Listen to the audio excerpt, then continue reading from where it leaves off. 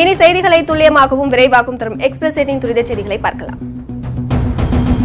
கபினி அணையில் இருந்து திறக்கப்படும் நீரின் அளவு குறைந்ததால் மேட்டூர் அணைக்கு நீர்வரத்து குறைந்தது.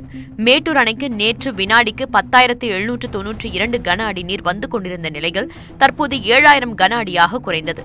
கபினியில் இருந்து திறக்கப்பட்ட உபரி நீரால் மேட்டூர் அணையின் நீர்மட்டம் 4 நாட்களில் 4.95 அடி உயர்ந்துள்ளது.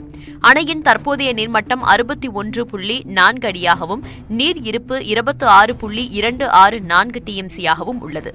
அணையில் இருந்து வினாடிக்கு 1000 கன அடி வீதம் தண்ணீர் திறந்துவிடப்படுகிறது.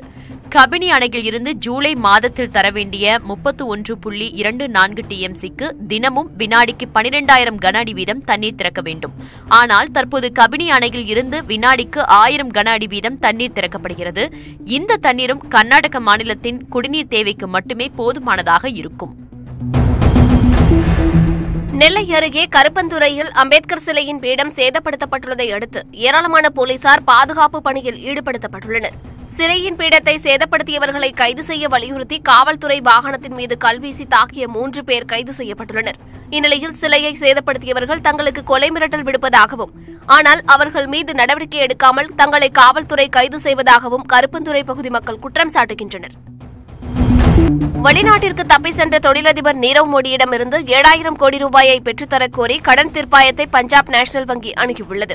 மும்பையில் உள்ள அந்த வங்கியின் கிளை மூலம் 7,000 கோடி ரூபாய் மோசடி செய்துவிட்டு நீரவ் மோடி வெளிநாட்டிற்கு சென்றுவிட்டார். அவர் மீது கிரிமினல் வழக்கு பதிவு செய்து 4 மாதங்கள் முடிந்துள்ள நிலையில் தற்போது அந்த பணத்தை மீட்டுத் தரக் கோரி கடன் தீர்ப்பாயத்திடம் பஞ்சாப் நேஷனல் வங்கி முறையிட்டுள்ளது.